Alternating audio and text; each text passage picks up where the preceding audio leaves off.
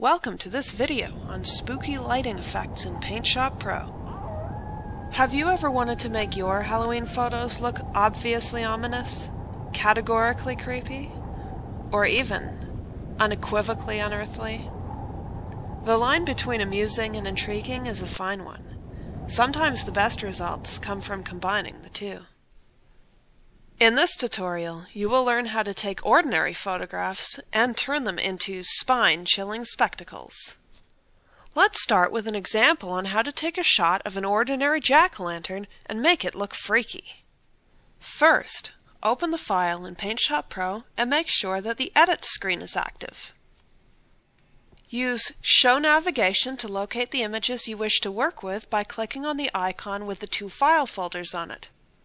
After selecting the folder, click the icon again to hide the navigation. In this first example, the jack-o'-lantern in the shot had its picture taken early in the evening.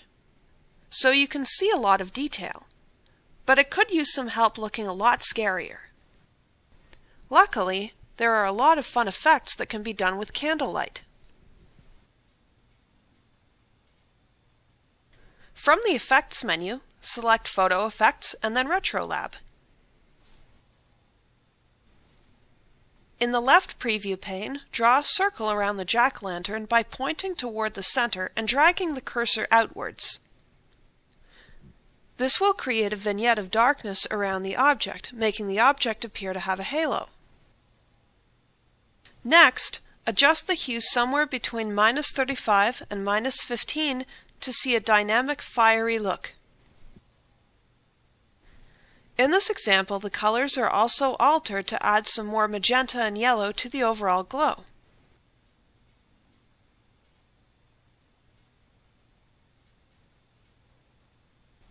And click OK. That's how easy it is for you to create a stunning jack-o'-lantern shot in PaintShop Pro. Now it's time to have some fun with these effects.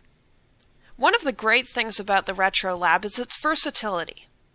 If you want to give your jack-o'-lantern a fabulously frightening face, green flames are a classic look and can be created quite easily. Open the original image and relaunch the Retro Lab. Increase the hue to between 50 and 70% and the green to about 75%. Redrawing the circle around the jack-o'-lantern in the preview pane will enlarge the area being adjusted and cast a green illumination across a large portion of the background. And click OK. As you can see, the result can look very supernatural.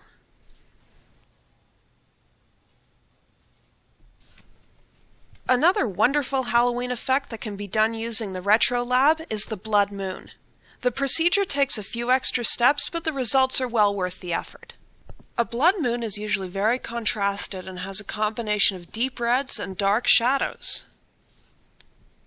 To prepare the photo for this kind of alteration, you will need to make some initial touch-ups to the image before altering any of the colors. To do this, first open up the image, and then from the Learning Center palette on the right, select Quick Adjustments followed by Smart Photo Fix.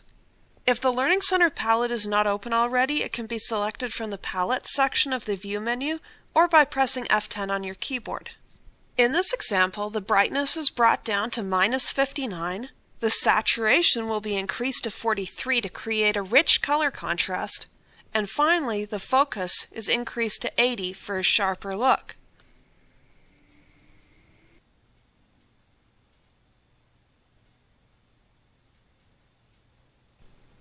Next, from the Effects menu, select Photo Effects and then Retro Lab. In this example, the photo of the full moon has a yellowish glow. To create a perfect blood moon from this image, or one very similar in color, you can use a hue of -50 and a saturation of -16. On the color scales, decrease the cyan to red gauge to -20, the magenta to green gauge to -31, and the yellow to blue gauge to -38.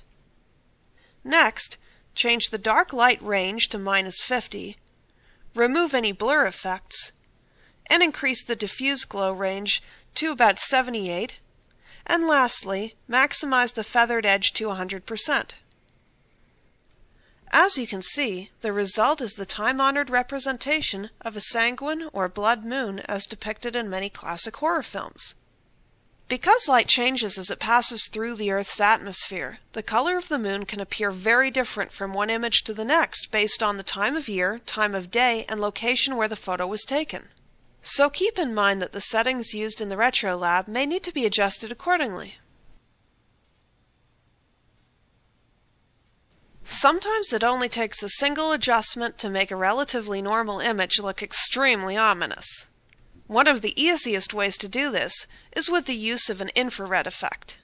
With the image open, select Effects from the main menu, followed by Photo Effects, and then Infrared Film. With the Preview on Image checked, you'll be able to see a noticeable change immediately. Set the strength to 70, the flare to 30, and the gain to 30 for photos taken at night with a flash. This will make them indistinguishable from the images used on paranormal investigation shows. To go a step further and make the shot appear as if it were seen through night vision goggles, click on the Adjust menu, followed by Hue and Saturation, and then select Colorize. Setting the hue to 75 and the saturation to 125 will produce an image that appears to have been shot using night vision technology.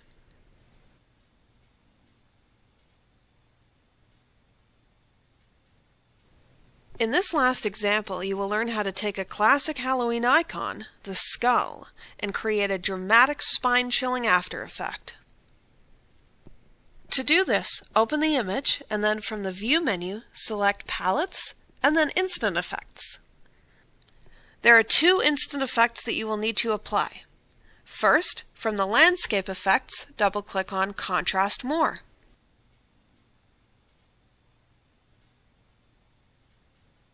Next, from the Retro Effects, double-click on Retro Dark. And then you can close the Instant Effects palette.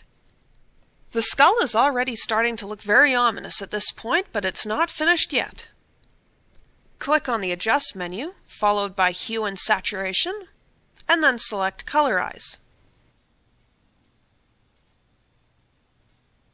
By altering the hue, you can change the color of the skull drastically, and the saturation range is used to determine how much of that color is applied.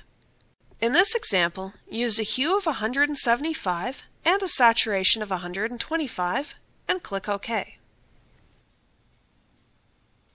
Next, select the Picture Tube tool on the left and the Lightning Picture Tube from the drop-down list in the Interactive Properties bar. Since the image in this example is very large, the scale and the step of the picture tube have both been set to the maximum. Randomly click the areas around the skull until the image looks just right. Thank you for watching this video on spooky lighting effects in PaintShop Pro. And Happy Halloween!